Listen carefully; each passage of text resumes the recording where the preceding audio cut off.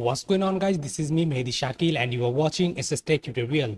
So guys, today in this video I'm going to show you that how you can install the Whonix gateway and the Whonix workstation into a VirtualBox on a Ubuntu computer so that you can anonymize your virtual machine or all of your traffic through the Tor network.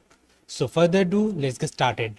But before that, if you're new to this channel, then please do subscribe this YouTube channel, and if you have already subscribed, then thank you so much. Now first, to install the Whonix as your default gateway and the workstation in VirtualBox, we have to download the OVA file from the Whonix official website.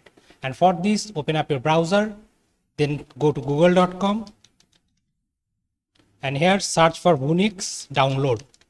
Now go to this first website. This is the official website of Whonix, and here you will find couple of options to download the Whonix. Now from all of this option, you have to select on this VirtualBox option.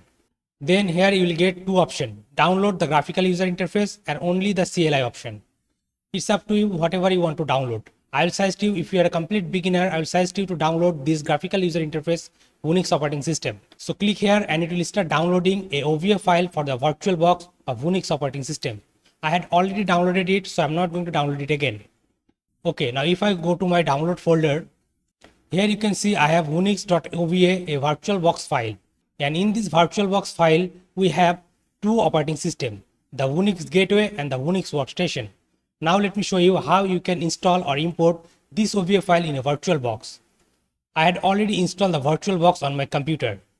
So if I click on show application and search for VirtualBox, and here it is. Now if you don't know how you can install the VirtualBox in your Ubuntu operating system, I have a couple of videos about it. You can watch my video on this channel. Now after installing the VirtualBox, click on Tools, then click on Import. Then from here, click on this icon and select wherever you keep the Whonix OVA file. Then click on Open. Then click on Next. And here you can see all the configuration of the Whonix default gateway and the workstation. Then click on Import.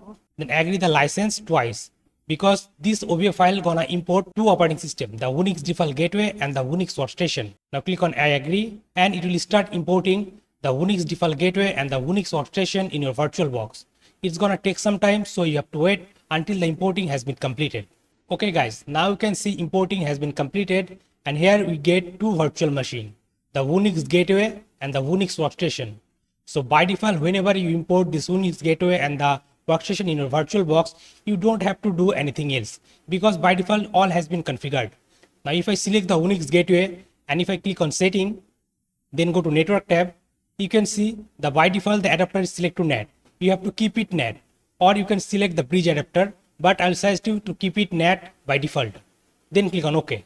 Then go to Whonix workstation, again go to settings, then from here go to network tab, and you have to make sure that for the workstation you have to select the internal network, and from the drop down menu you have to select the Whonix. You have to make sure your workstation has this adapter selected. So you have to make sure this Whonix gateway adapter should be NAT or the bridge, and the Whonix workstation should be in internal Whonix network.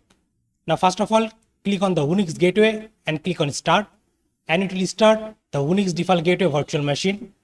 Okay. Now after successfully starting this Whonix gateway, you will get this pop-up. From here you have to select understood, then click on next. Again understood, click on next. Then click on finish. Then it will give you this auto configuration wizard, and using this wizard you have to connect this default gateway into the Tor network. So make sure to select the connect, then click on next.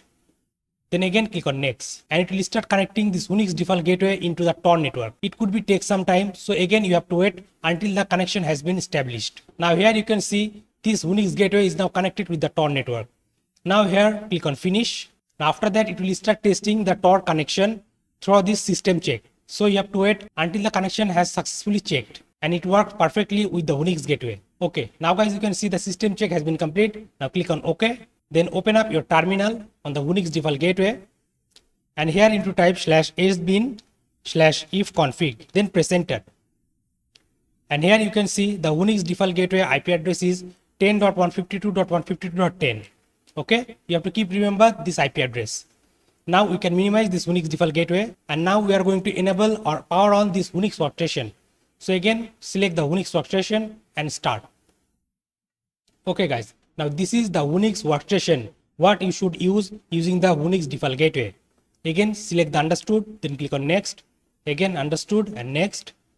Then click on finish. Again, it will also check for the Tor connectivity. It's going to take some time, so you have to wait. Okay guys, now you can see system check has been completed. Now click on OK. Now you have to open up your terminal, and here you need to type /sbin/ifconfig. Now if I press enter, here you can see the IP address of this workstation is 10.152.152.11. So everything is okay. By default, the IP address has successfully assigned into the workstation, so you don't have to do anything else. Now if I open my browser on this Whonix workstation, here you can see the welcome screen. Now from here, click on IP check to check that does this browser using the Tor connectivity or not. And here you can see this browser is now successfully using the Tor connectivity. Now you can browse internet using the Tor connection. So like this, you can use the Whonix default gateway and the Whonix workstation to send all of your traffic through the Tor network. Also, you can use the Whonix gateway with your Linux operating system. If you want to know and want me to make a video about using the Whonix as a default gateway of your Linux operating system, let me know in the comment section. And I will make a separate video about using the Linux operating system with the Whonix default gateway. So guys, that's all for today.